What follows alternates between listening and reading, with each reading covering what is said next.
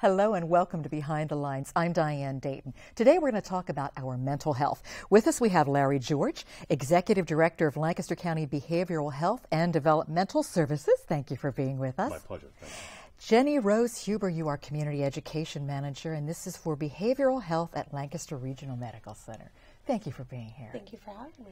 Our mental health is so important to talk about, and we need to take care of our mental health because it really does affect everything else.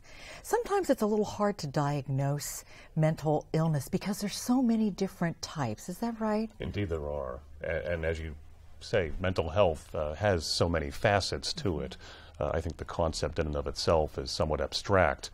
But it does speak to every aspect of our lives. Mental illness is where our mental health is not operating at a functional or an optimal level.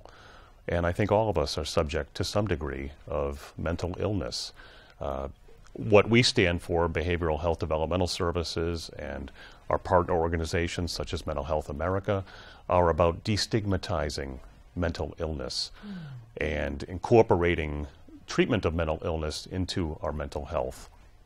And this is something that can be done, and we're working toward being more effective with it too, right?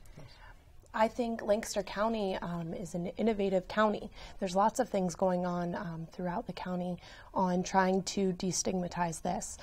The mental health collaboration, where a lot of the mental health providers in the county are working together on how to have easier access for people who are diagnosed, just to get rid of the stigma, to bring awareness to people who may not be suffering, but a loved one may be.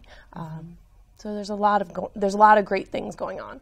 And it is about working together collaboratively, isn't it? Certainly. And Mental Health America of Lancaster County is really doing a good job with that too. I would regard Mental Health America as the unifying organization under which organizations or agencies such as Behavioral Health Developmental Services, Lancaster Regional Medical Center, the other hospitals, the multiple agencies in the county, all come together.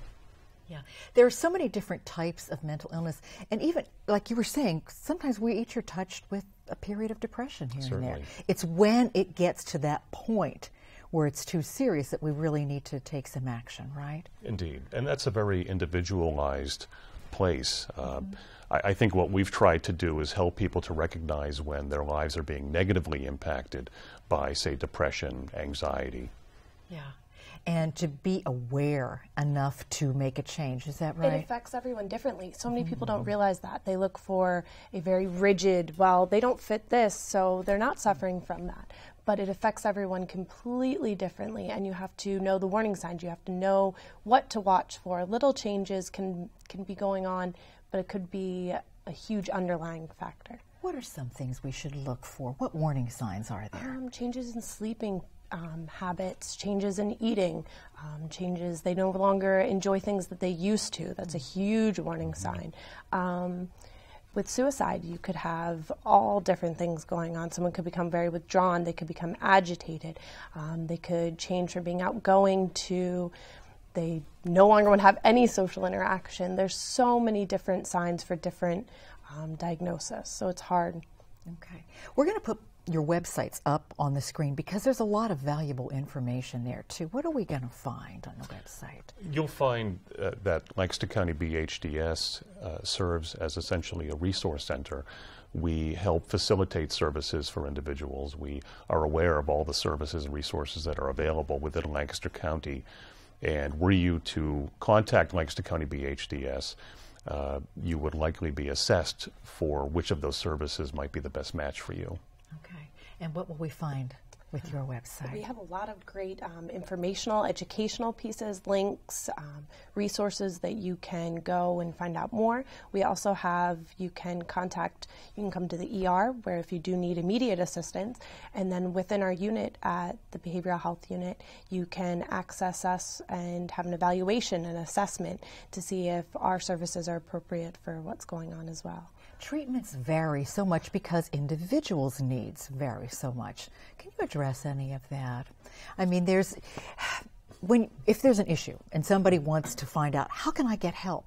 They would contact our agency, yes, and our intake staff and our crisis intervention staff, and I would like to emphasize the 24/7 availability and accessibility of crisis intervention for anyone that is feeling the need to reach out, or anyone who loves one is seemingly needing to reach out, is in distress.